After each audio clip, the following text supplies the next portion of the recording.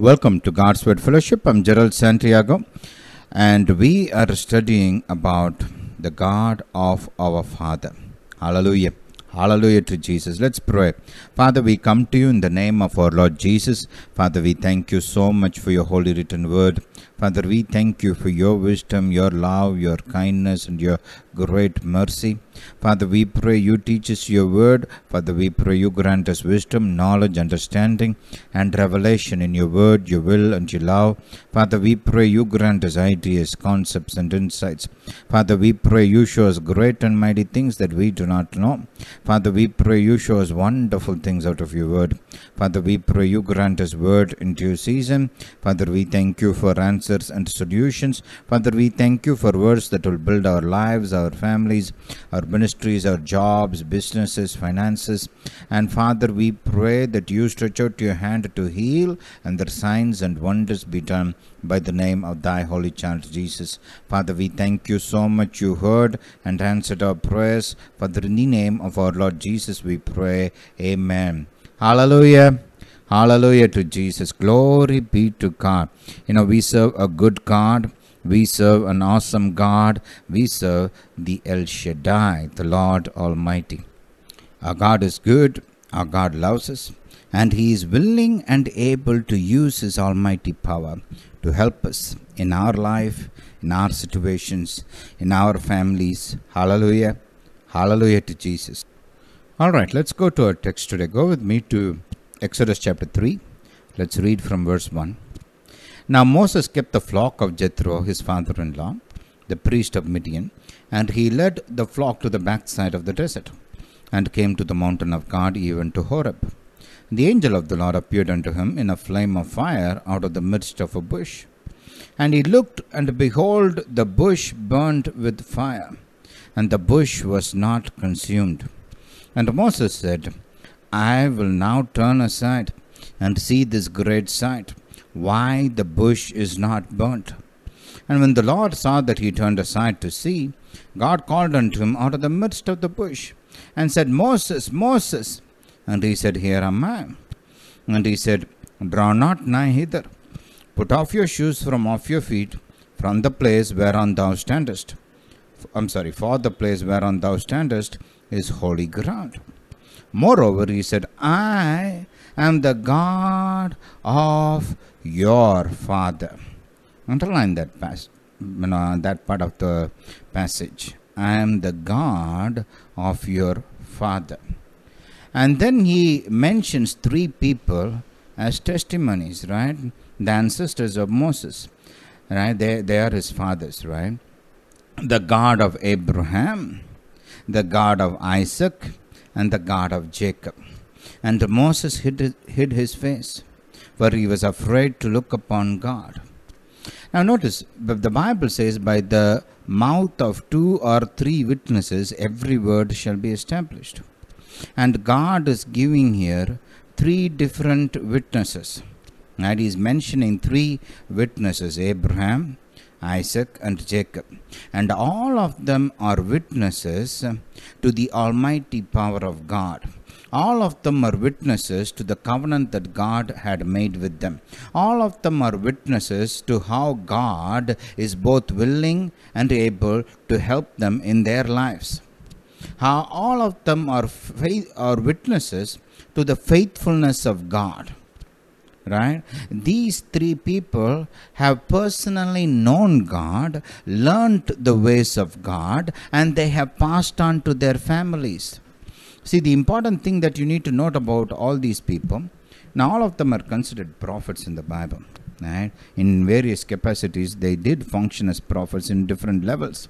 Right? But I want you to notice this. None of them had a church like we have today, or a ministry, or they didn't have a huge audience, to whom they can teach the word of God and raise them up in the knowledge of the Lord Jesus Christ. Today, in order to advance the kingdom of God, we are speaking to audience or church members or Christians and even non-Christians in public and in meetings and in churches, in Bible studies and through media, right? We are doing a lot, right, to reach people, and but these people, they did not advance the kingdom of God the way we do. The way they advanced the kingdom of God was by teaching their families. They taught their families the way of God. They taught their wives. They taught their children.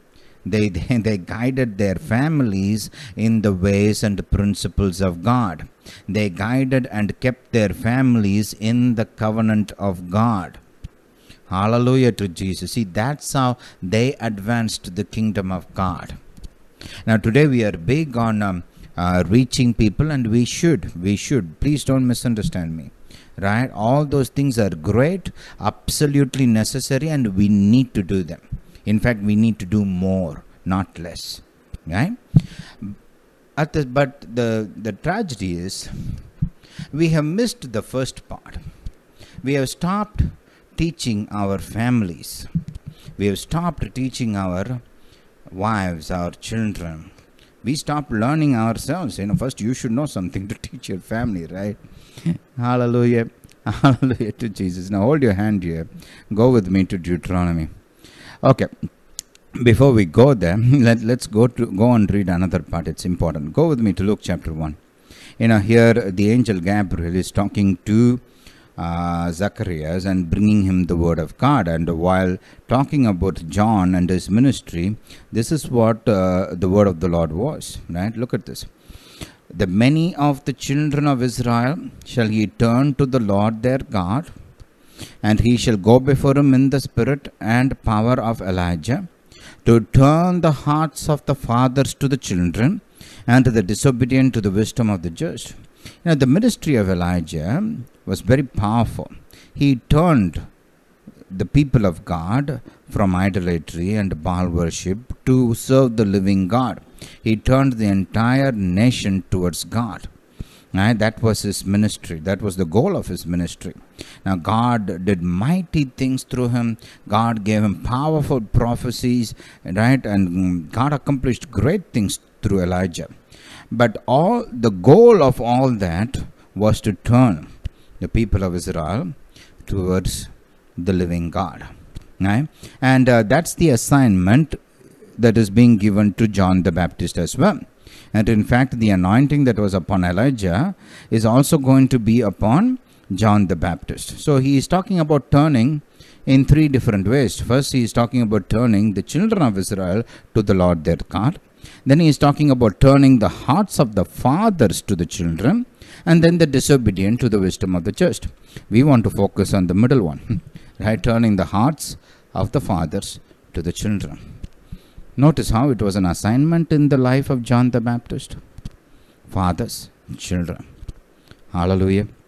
I want you to keep that thought in your mind. Now let's go to Deuteronomy. Hallelujah to Jesus. Glory be to God. Wonderful Jesus. Deuteronomy. Let's first of all read chapter 6. And here let's read from verse 4. Hear, O Israel. Notice this is after the patriarchs, after Abraham, Isaac and Jacob, and after Joseph, and several generations later. Right? Now here he is speaking to the nation. Now the family has become a nation. Right? And so he is addressing the entire nation. And notice the commandment of God for the entire nation. Hear, O Israel, the Lord our God is one Lord. And thou shalt love the Lord your God with all your heart. Say with all your heart. And with all your soul. And with all your might. And these words which I command thee this day shall be in your heart. So that's the thing. First, the father should learn the word of God. First, he should enter into a relationship with God the Father, like Abraham did, like Isaac, like Jacob. first the father should get into a personal relationship with God, should love God and learn his ways and grow in the knowledge of God. Right? That's the first step. And these words which I command thee this day shall be in your heart, and thou shalt teach them diligently. Underline that. Right? Thou shalt teach them what? Diligently unto your children. Diligently. Notice, whose responsibility is this? Primarily, it is the responsibility of the father. Say the father. It is the responsibility of the father. Now notice this. And thou shalt teach them diligently unto your children. Right? Notice, he's not saying, thou shalt teach them diligently to everybody whom you can find. Now here he is focusing on the family. Although he is addressing the entire nation, the method that God used to keep that nation strong and the method that God used to keep that nation continuing in the ways of God was the family. He chose the family unit. Do you see this? Right? We will talk more about this in detail later. Right? But as of now, I want you to continue to read that verse. And thou shalt teach them diligently unto your children, and shalt talk of them when thou sittest in your house, when thou walkest by the way, when thou liest down, and when thou risest up. In other words, he is saying this should be the word of God, should be an integral part of the conversations between the father and the children on a daily basis. On a daily basis. Hallelujah. Hallelujah to Jesus. Verse 8. And thou shalt bind them for a sign upon your hand, and they shall be as frontlets between your eyes, and thou shalt write them upon the posts of your house and on your gates. Why is God giving these instructions? Why is he saying, right? Some people may say, brother, that sounds a little fanatic. That sounds a little extreme. Right? Hey, this is God teaching his people on how to stay the course, how to continue to be strong in the Lord, how to hold fast to the teachings of God Almighty. And he's saying the father of the family is the key. And the father has to ensure that the word of God is an integral part of the family culture. The word of God is an integral part of what they hear and what they see and what they read. Hallelujah to Jesus. Hallelujah to Jesus. But this is the 21st century. God's word endures forever. God's word is right forever. God's word does not need to be updated. This is the way of God. This is the method of God. Hallelujah to Jesus. Keep these thoughts in mind. Sometimes these kind of verses can sound daunting, right? Especially if this is new to you, it can sound daunting. You may think, okay, how am I going to do this? Boy, this sounds too high for me, right? It's very possible that many of you are feeling like that. Now, if you are, don't panic. Take these scriptures, right, and pray them. Pray. Father, you said so. I want to do this. I pray that I love you with all my heart, with all my soul, with all my mind, and with all my strength. I pray that I store up your word in my heart. And Father, I pray that you help me to develop a strong relationship with you. And Father, I want to transfer the knowledge of your word to my children. Father, help me. Help me to live this. Help me to teach my children diligently. Help me to make the word of God a part of my family culture, family conversation. Hallelujah to Jesus. And you can even just pray these verses outright. You don't have to add any other word. You can just simply say, Father, help me to teach them diligently, right, to my children. and to talk to them when we sit in our house, when we walk by the way, when we lie down, when we rise up. Right? Help me to bind them as a sign upon my hand, as frontlets between my eyes, and to write them upon the posts of my house and on my gates. Right? You pray. You will find that the Holy Ghost will start teaching you how to do it. When you pray the word of God, the Holy Ghost will start quickening you. He will start giving you ideas, concepts, wisdom. He will give you the grace. He will give you the strength. He will help you. He will walk with you. He will be with you, and He will help you to implement it. Do you understand this? If you're trying to do it in your strength, it's going to be rough. No. But take the help of the Holy Spirit. Pray these scriptures and ask God for help, and He will. Hallelujah. Okay. Now, keep these thoughts in your mind, and let's go back to Genesis. Genesis chapter 18. Chapter 18, and let's go to verse 18. Here God is talking to Abraham, and before he talks about Sodom and Gomorrah, he speaks about Abraham and his family. So let's see what he said. Verse 18, seeing that Abraham, okay, let's back up one verse. And the Lord said, shall I hide from Abraham that thing which I do? Seeing that Abraham shall surely become a great and mighty nation. Now, how is Abraham going to become a great and mighty nation? By the almighty power of God, by the help of God, right? What's Abraham's part in that? Right? Because this is a covenant relationship. God has a part, Abraham has a part. God's part is that He will use His almighty power to make sure that Abraham becomes a great and mighty nation. He will subdue opposition. He will give them long life, health, strength. God will protect them. God will deliver them. That is God's part. What is Abraham's part in this? That's what God is talking about here. Seeing that Abraham shall surely become a great and a mighty nation, and all nations of the earth shall be blessed in him. For I know him. Notice, this is the most outstanding characteristic of Abraham. There have been men before Abraham who have walked with God, who have had a close relationship with God. But what separates Abraham from all of them is this. He didn't just stop with his relationship with the Lord Jesus. Right? He went further. He brought his family into it. He taught his family the ways of God. He taught his family the faith in God. He taught his family how to listen to God's voice. He taught his family how to be obedient to God. He taught his family the covenant relationship with God. See, he didn't just say, oh, okay, fine, I have a good relationship with God. No, I can't do much about my children, it's their choice. It's, everybody has their own ways. Everybody has their own opinion. I have to let them choose, for themselves, Right?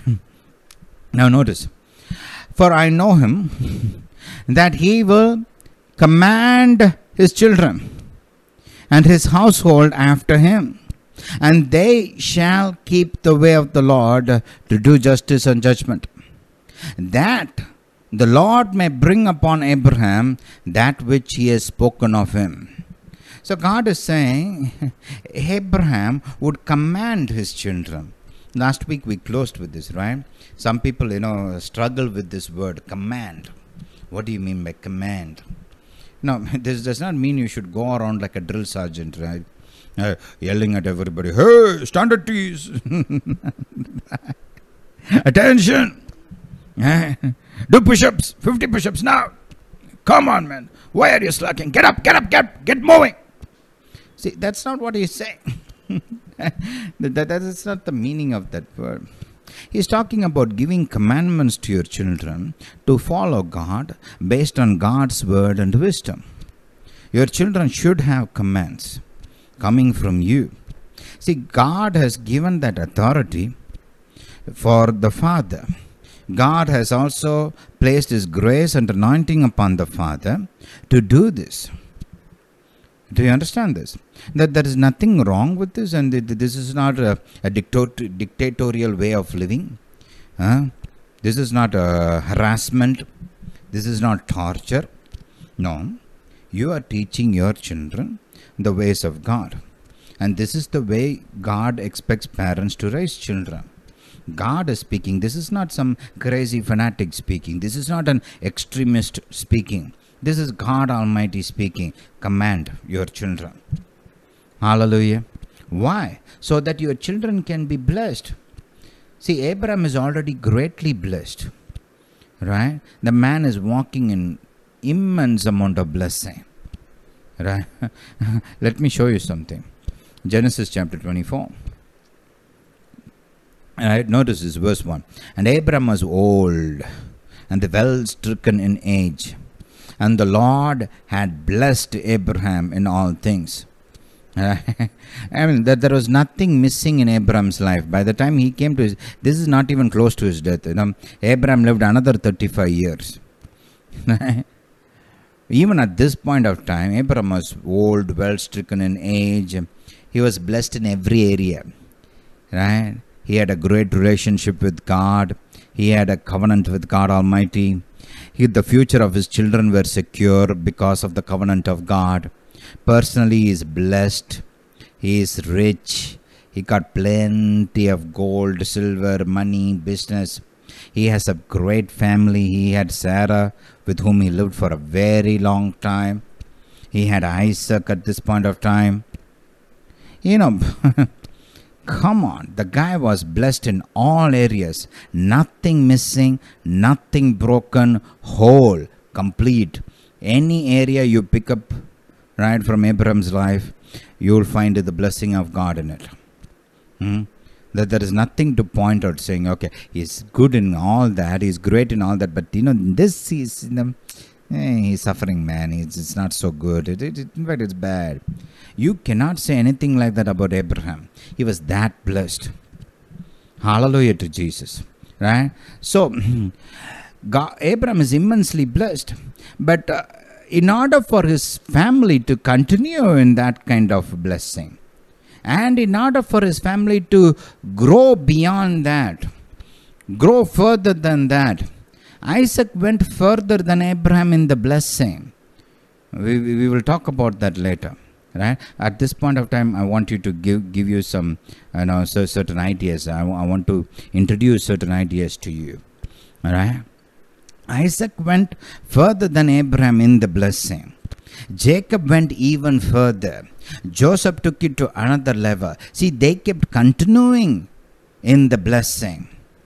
And not just, they didn't just hold fast to what they had. They grew immensely. Immensely. See, that's how one man can become a nation. If you don't grow, how are you going to become a nation? Right? So in order for Abraham's family to hold fast to what God has taught them, and to continue, right, to be a strong, blessed family, they needed the Word of God. And they also needed to grow and increase in the blessing. Grow in the knowledge of God. That is possible only when the successive generations hold fast to the teaching of God. Right? If one generation is strong in God and the next generation is just the opposite of it, they walk away from God, they backslide, and they're not walking in a covenant relationship. They don't have a strong knowledge of God. They're not obeying God. Then there is a downslide. Right? Then you have to build back again. Right? If 2-3 generations do that's a big loss. Right? Many things are lost when people do stuff like that. See, God wants you to go from strength to strength. He doesn't want you to stagnate. He doesn't want you to go downhill. No, not at all. God wants you to be strong, and He wants you to continue to grow and increase, like Abraham, Isaac, Jacob, and Joseph. Hallelujah. Hallelujah to Jesus. Now, let me give you another example. This is in Jeremiah. This is one of my favorite passages in the Bible. Right, in Jeremiah, there is this group called Rechabites. Say that with me, Rechabites. Right, you will find them in Jeremiah 35. Right, now these people were living as strangers in the land, and their father had given them certain commandments. Right, I want you to read the whole thing so that you will understand. Verse 1, the word which came unto Jeremiah from the Lord in the days of Jehoiakim, the son of Josiah, king of Judah. The background is that at this point of time, Israel was rebelling against God. They were not obeying God's word. Their kings were terrible. Right? The public were walking away from God. The priests and the prophets, there were many false prophets. The priests themselves were not walking in the knowledge of God.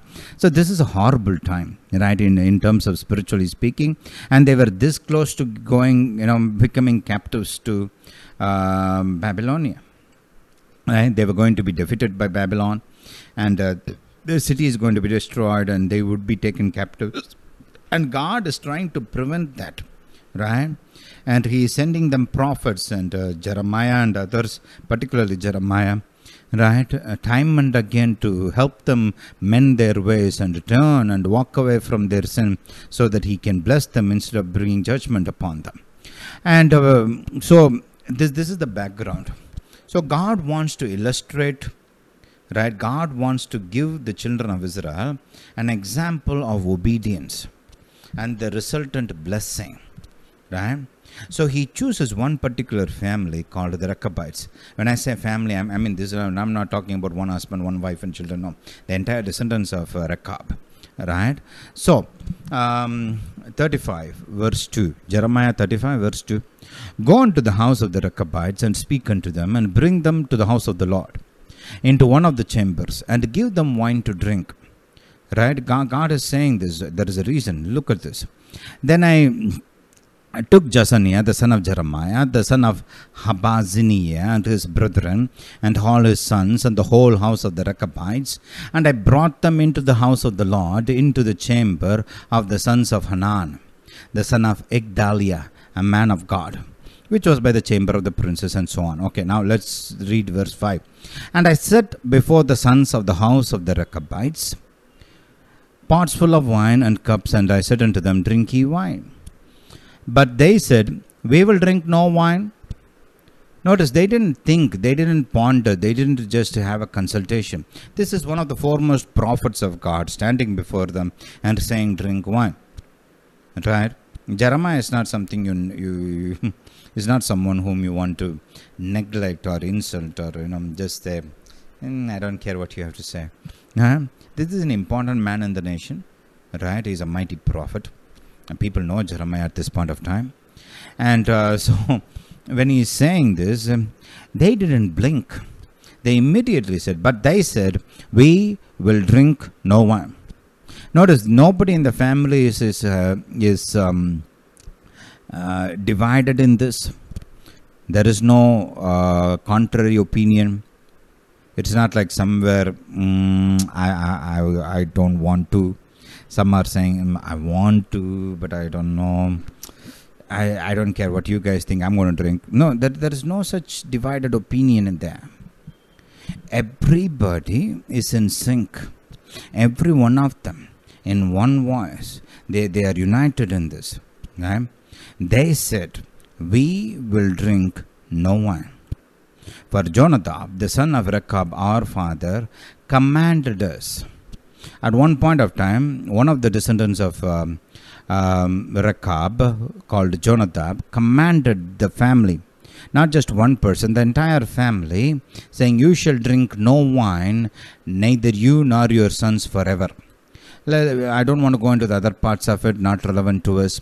Right? So they said, verse 8, thus have we obeyed the voice of Jonadab, the son of Rechab, our father, in all that he has charged us, to drink no wine in all our days. We, our wives, our sons, nor our daughters. Right? And then move to verse Hallelujah to Jesus. Verse 12. Then came the word of the Lord unto Jeremiah, saying, Thus saith the Lord of hosts, the God of Israel, Go and tell the men of Judah, to the inhabitants of Jerusalem, Will you not receive instruction to hearken to my words, saith the Lord? The words of Jonadab the son of Rechab, that he commanded his sons not to drink wine or performed. For unto this day they drink none, but obey their father's commandment. Notwithstanding, I have spoken unto you, rising early and speaking, but you hearken not unto me. Notice God is displaying this family as an example to his covenant people. Right? This is like Ruth, when the entire, people of Israel were moving into some degraded ways. Ruth was walking in the ways of Abraham. That's why she's there in the Bible. Right? Here, the entire nation of the kingdom of Judah is moving away from God. Right? And God is holding up this family as an example. Why did he hold them up as examples? Because they obeyed the commandments of their father. Notice again, it is a command of the father. The father taught the family a certain way, and it was kept. The Holy Ghost is testifying. This is not somebody else testifying. The Holy Ghost is saying, the Holy Ghost, right? The Almighty God is testifying about this family. Right? The words of the words of Jonadab, the son of Rechab, that he commanded his sons not to drink wine, are performed. For unto this day they drink none, but obey their father's commandment. Right? Now notice the blessing of this. Go to the very last part of that chapter, verse 18. And Jeremiah said unto the house of the Rechabites, Thus saith the Lord of hosts, the God of Israel, Because you have obeyed the commandment of Jonadab your father, and kept all his precepts, and done according to all that he has commanded you, therefore thus saith the Lord of hosts, the God of Israel, Jonadab the son of Rechab shall not lack a man to stand before me forever. What a privilege. What a blessing. Right? Their family would stand, there would be men in their family to always stand before God. Hallelujah. Hallelujah to Jesus. That's why it's so important for the fathers to take your place in your family and teach your family and command your children the ways of God. We are not talking about, abusing children. Right? No. We are teaching them the ways of God, commanding them to walk in the ways of God so that they can be blessed, and that so that they can do well in their life. Hallelujah. Hallelujah to Jesus. Thank you so much for listening. Please to share our audio messages with your friends, family, relatives, co-workers, neighbors, people who need the word, people who love the word, servants of God, saints. Share it with them. God will bless you. Thank you so much for listening. God bless you. Jesus is coming soon.